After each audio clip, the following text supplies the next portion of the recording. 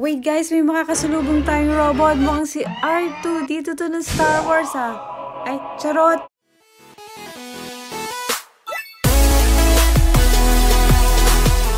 Hey guys, what's up? Welcome back to my channel. Opo, ako po si Jeanne. And intro ko lang po yung part 2 ng Pechanga. For this video, I'm gonna have a quick room tour kung saan kami nagstay. And pakita ko lang din yung swimming pool area nila sa resort tower nila, yung bagong facility nila doon, yung bagong swimming pool area nila. It's so nice.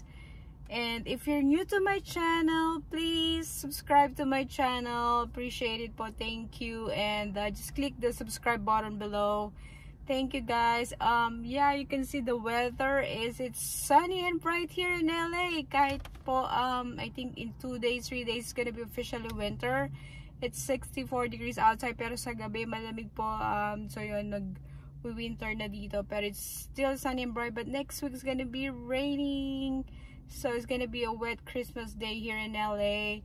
So okay guys, so ito na yung video. Ang daming satsat, walang ganap. So ito na po. So pupunta na tayong hotel. That's the lobby, and then yan yung front desk. Sa gilid may nice fountain. Mamaya mamontage natin yan. Sa right side yung casino rooms nila, and then sa left side yung resort rooms nila na bago.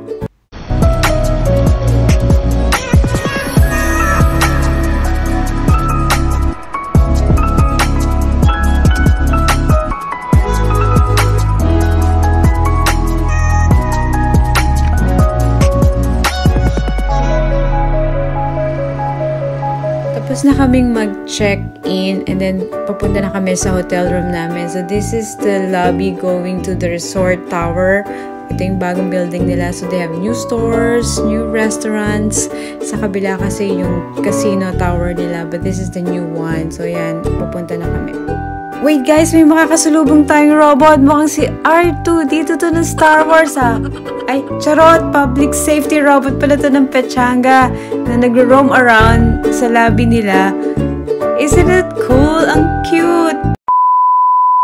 I'll give you guys a room tour. This is a free room courtesy of a good friend. Thank you, good friend. So we're assigned at room 20506. By the time na na-upload ko to, wala na kami dito sa room na to kasi it's an overnight lang. So once you tap your card, then you go inside. Okay, that's our room. Sa right is yung bathroom. And once you enter, there's a mirror here.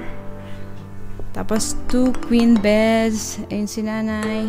Tapos may desk dito for your laptop, or if you know may gagawin ka sa desk. And then there's a big TV, may malaking TV nakalagay dito. Any items displays or remove for more than 5 seconds will automatically be charged to your account. So hindi namin sila kailangan kasi may bound kami mga snacks. So we will not touch it because we're gonna be charged if we're gonna displace it. And once you open this cabinet, yan din, nakalagay yung fridge nila na may mga alat. Sorry, Any items that are displayed or removed for more than 5 seconds will automatically be charged to your account. Refrigerators are available at Honey Fresh for $10 a day. Coffee. Yan. So, ito, pwede mo i-touch to. If you wanna make coffee sa umaga. Yan. And then, merong maliit na chair dyan. Yung view namin, yung parking, tsaka may konting mountain.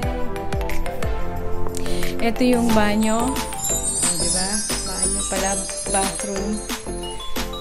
So once you enter, may door na, sliding door. Sliding door. Oops. And then, ayan, dalawa yung sink. Tapos, ito yung shower.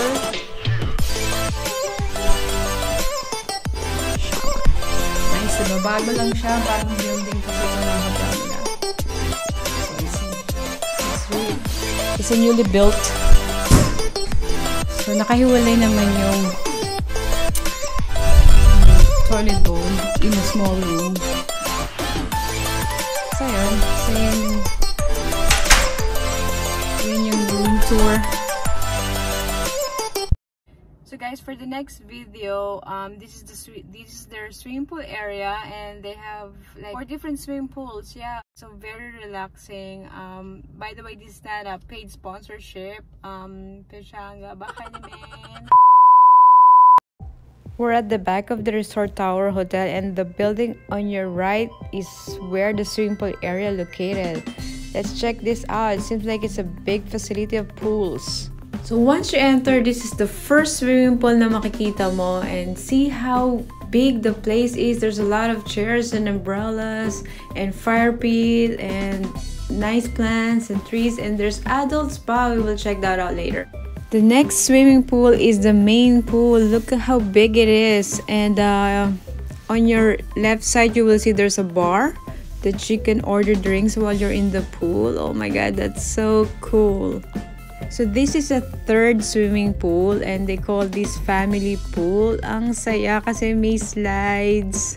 So this is the last pool, or the 4th swimming pool na meron sila. So this is the adult spa, and it looks great.